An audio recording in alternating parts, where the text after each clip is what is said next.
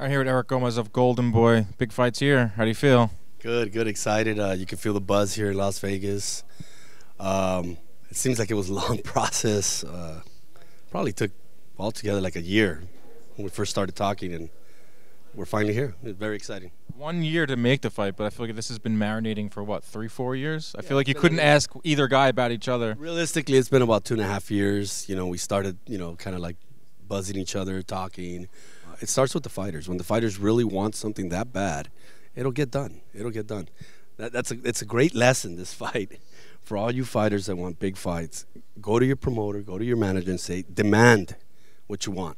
Demand what you want, and that's how that's how we were able to get it done. I think Golden Boy's that's always been your guys' motto. It starts at the top with Oscar. He fought everybody. Yep. And you could see that Ryan really pushed for this fight. He was the one that's saying, I want this fight, I want this fight. So I 100% agree with that line of thinking.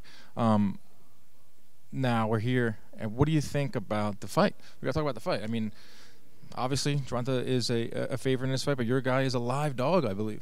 No, of course. I mean, Ryan has all the qualities. He's got everything you want in your fighter for advantages. He's got the height advantage. I would probably give him the speed advantage, the length. But he's going to have to be on his A game. He's going to have to be very, very careful because Tank can punch with either hand. And all it takes is that one little instance where you blink and he can catch you. But vice versa. Same thing with Ryan.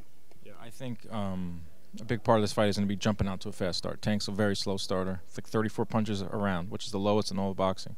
So if Ryan can come out quick, that's a pretty good game plan. Oh, definitely. If he can come out quick, stick to that jab, use your advantages. That's going to be key for him, is that jab. And with Tank, Tank's going to have to find a way to get on the inside, because of the length advantage. But, he's never had that problem before with any other fighters. Any update on some of your other fighters in the stable? Virgil Ortiz, obviously, with that medical condition, which is pretty damn serious. But what's the latest on that? We have a new fight date?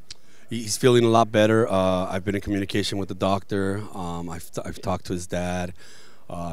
Seems to be back to normal now. We rescheduled it for July 8th. We'll be announcing shortly. We'll get more information. But we're working on it. But July 8th is the target date. So now you talked about how Ellerby reached out to you, and this is a big cross-promotion fight, and it could be something that we can see more in boxing. I'm asked this all the time. It's like, why don't more promoters work together? Do you think this could be the start of something? Because when there's always a cross-promotion, there's always that question. Will we see more business between Golden Boy and PBC? I hope so. I mean, these are the big events that really help carry the sport. You have to have these. Boxing is very unique because we don't have a season. We don't have a Super Bowl. We don't have World Series or finals. This is it. This is like our Super Bowl. And in many ways, you have a fighter that's been built and they built him up and made him into a huge star. PBC did their job. We did our job with Ryan Garcia. So, you get a little protective over your fighters when you do that. There's been a lot of invested in both guys. But at some point, you got to find a way to make this happen. But again, I give a lot of credit to both fighters because they Ryan came to us and Gervonta went to his people and said, this is the only fight I want, make it happen. Final prediction. I have a feeling where you're going with this one.